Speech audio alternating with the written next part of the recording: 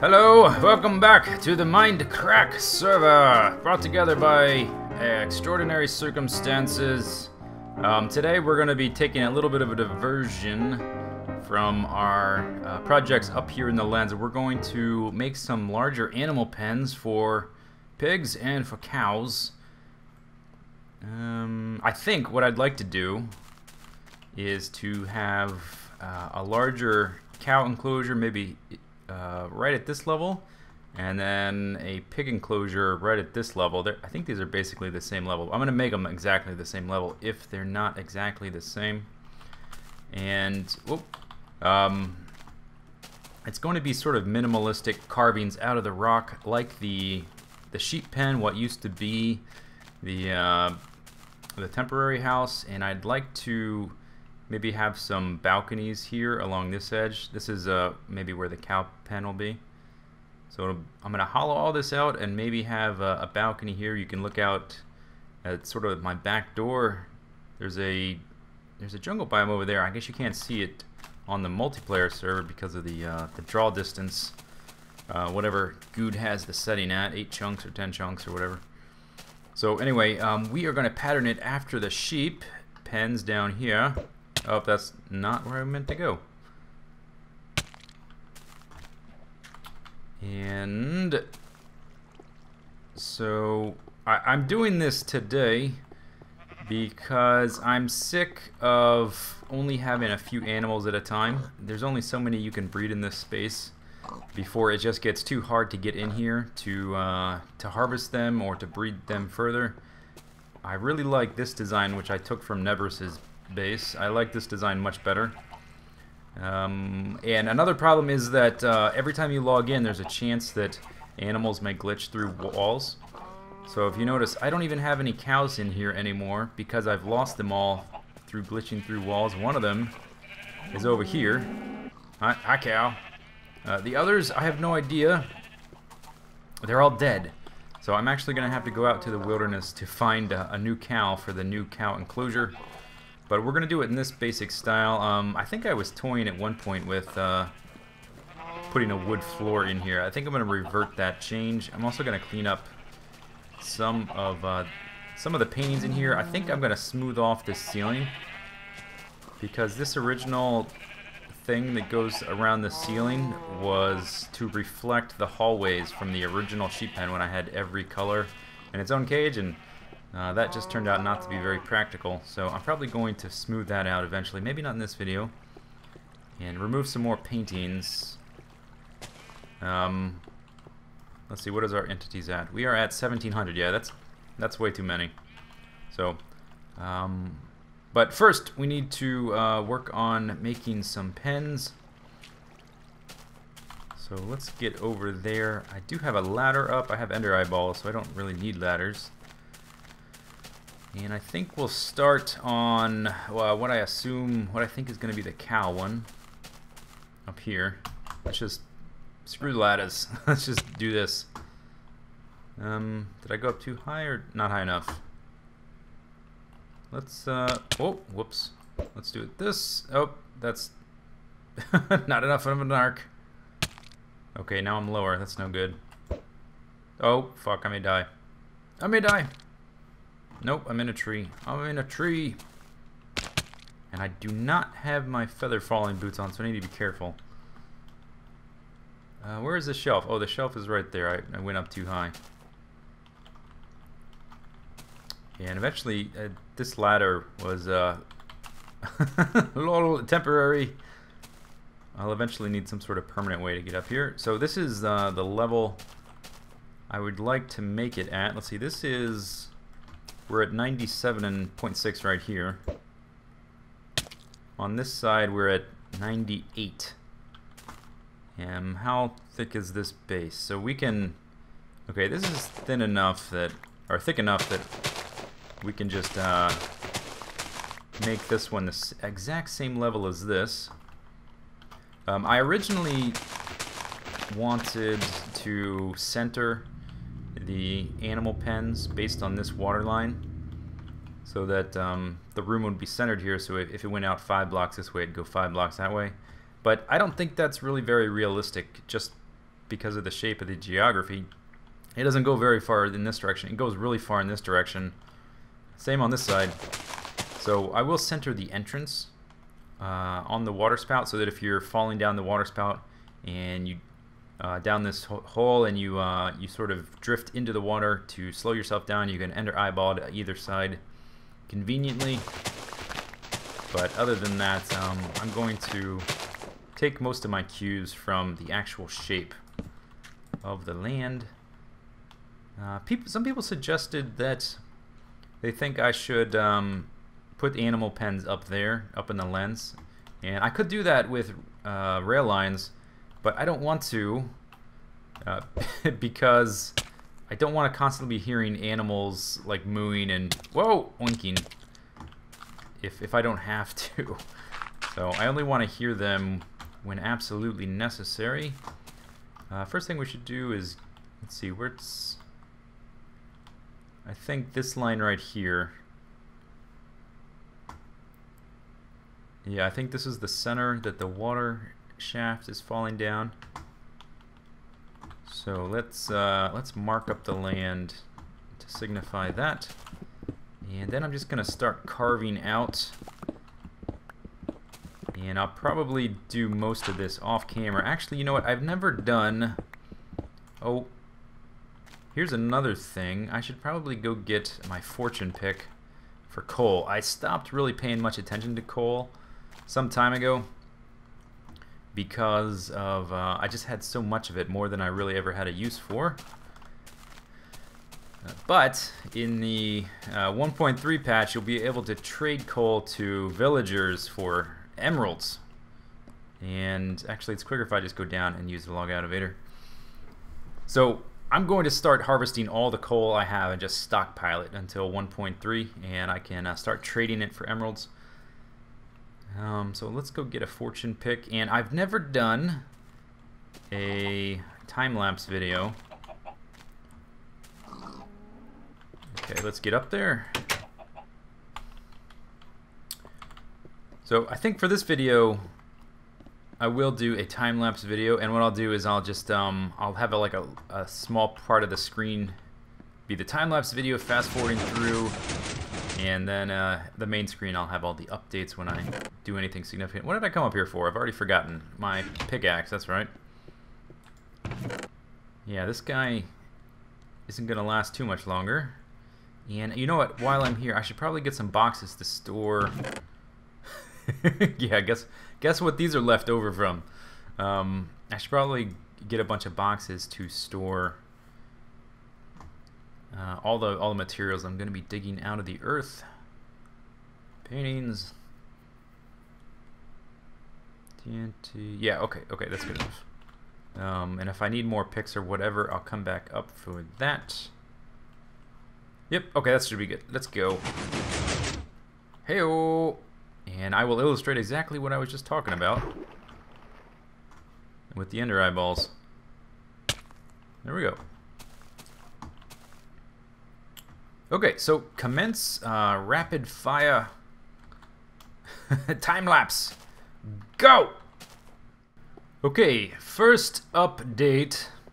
Done a good amount of clearing out. Let's see where. Let's go back to where we started over here and empty out my inventory of miscellaneous stuff. Okay, so here's going to be the main place where you come in. The only entrance I plan to have easily accessible. This ladder is gonna go bye-bye. So I cleared out some area here, trying to find out what sort of space was available to me based on the geography of the landscape, and I've outlined where I plan to put the actual the cow pen. This one's going to be the cow pen, which will be lowered down a few blocks, and then there'll be a walkway to either side. And we're a little bit limited by the geography, but that's okay, because limitations lead to good solutions and interesting problems. So first thing I did is I dug around to try and see the limits of where things were. Let me put this there. Ran into the temporary house here, busted through the wall into the outside here, and also busted through there and there. And also the log elevator ladder is right here, which is a temporary thing. When 1.3 comes out, I'll be able to get rid of it, because I think log elevators are getting broken anyway, and I'll be able to link a portal up there, which will be quicker than going up a ladder to go into the portal down here and then come out up there. Anyway, so there's going to be a 2-block border around the recessed, the dropped cow pen, which is going to be a few levels down like that. So this is going to be where it drops, and then there'll be a 2-block border, and then this is just a note to myself to repair this wall with smooth stone here, and also here, because I'm right next to this wall here, so I can't go too much farther that way anyway. If I want to have a more or less square room, I'm going to repair this here, right here, and fill all this back in with smooth stone, so that this area is just, it's like a very square cutout of the mountainside. I want to preserve as much of the natural geography as possible. Oh, by the way, I don't think I've ever talked about this or showed this in a video, probably because I'm so ashamed of how ugly it is. This is the back of the sheep pen. And yep, I definitely went beyond the boundaries of the geography. In this case, I still need to make this look like a natural landscape. I'm going to cover it with dirt that slopes gently down to the beach eventually. But I'm going to probably extend this like this, so that this edge is square, so that there's a 2-block border on all sides. Going to fill this back in, but I think that's a good size. That'll give me enough cows in this area with torches inside it. Okay, next let's do the same thing on the other side. Let's get some boxes and take them over there.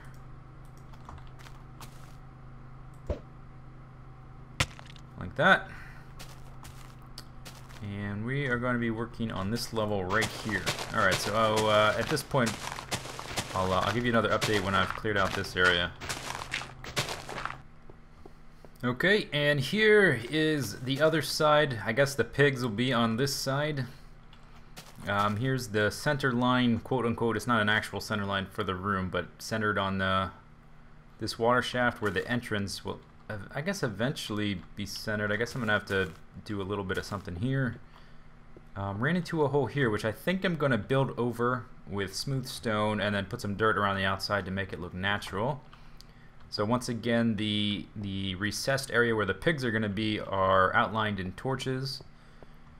Over here we've broken through to a nice view on this little lagoon over here, which I don't really get much of a view of. I spend most of my time over on this side, but this is a nice little view here. And then the big square opening viewing of this landscape is on this side. We've got a natural cliff and a skelly right there. There's a natural cliff right here. The land slopes down here. I'm going to resurface this landscape a bit so that the main thing I'm worried about is creepers walking up into here and blowing stuff up. I'm not worried about the occasional spider climbing up a too high ledge, but I'm going to resurface this a bit. So just like the other side, there's going to be a walkway that's 2 blocks wide all the way around the animal pen, with some nice landscape views on either side, and I'm probably going to build this out to there with stone though, and then put dirt on top again to mimic the landscape here. But it's going to have some reshaping. I'm going to need to cook up a bunch of smooth stone, but before I worry about the smooth stone, what I'm going to do next is raise the roof on both sides. Raise the roof on both sides to 4 or 5 blocks tall, and then dig out the pit and resurface everything in smooth stone. So let's get back to this side over here. Hey, all right. Okay, and all of the ceilings have been raised to 4 block high. What I need to do now is take a bunch of stone up to the furnace shutter up there. Let me go ahead and drop off stuff I don't need. Take a bunch of stone up there and cook it. Jesse, we need to cook. Let's see, that's 27, 28. I have 32 furnaces. Let me keep those. 27, 28, 29, 30, 31. Okay, my food is full. I shouldn't need it. 32. So then we just need to get up to the lens and cook this stuff. While I'm going up, I think it might be worth mentioning that I said a little while ago I wanted a map to play that would be sort of short to medium length, survival type. And I have a pretty good idea of what I want to do, and I think what I end up doing will probably surprise some people, but I think it's going to be interesting. It is going to be, I'm going to be a little bit vague until I start doing it, but it should be within the next week and a half, maybe. Something fun, something I've been wanting to try out for a while. And finally going to, damn it, I missed. Ah, frig. Well, it looks like we'll be writing this up. So yeah, I have a pretty good idea of what I want to do. And look for that in the near future, and it may take me, I may not finish it before Inferno Mines comes out, the next super hostile I've been waiting for. But if that comes out before I finish this secret thing I'm talking about, then I will start that immediately when I get access to it. And for a little while there will be like 3 Mindcraft series that I'll be working on.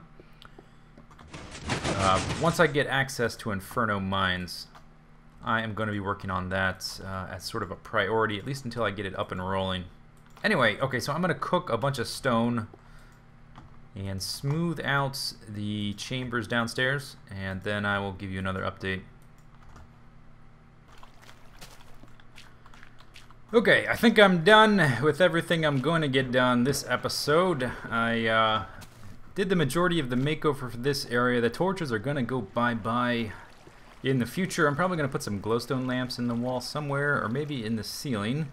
There are some patches of darkness where monsters can spawn here, but we're not going to move the cows in right away anyway. We're going to we'll do that later once we finish this area off totally. And we have to do basically the same thing over there. It's a slightly different shape, but it's the same idea. All the same little construction details and whatnot. We have this nice view out the back window here. Whatever, back, quote-unquote back window, rear window. So anyway, that's that. This project started, got a pretty good amount of progress done today. So anyway, next time, I'm not sure what we're going to do. I'm trying to bounce around between different parts of the lens so that you're not always seeing the same thing. Next time we may go back to the wheat farm or finishing up the melon farm. Something like that, and then we'll come back to this in a video in the future at some point. Alright, so hope you guys enjoyed the video. See you later. Take it easy. Have a good day. Bye-bye.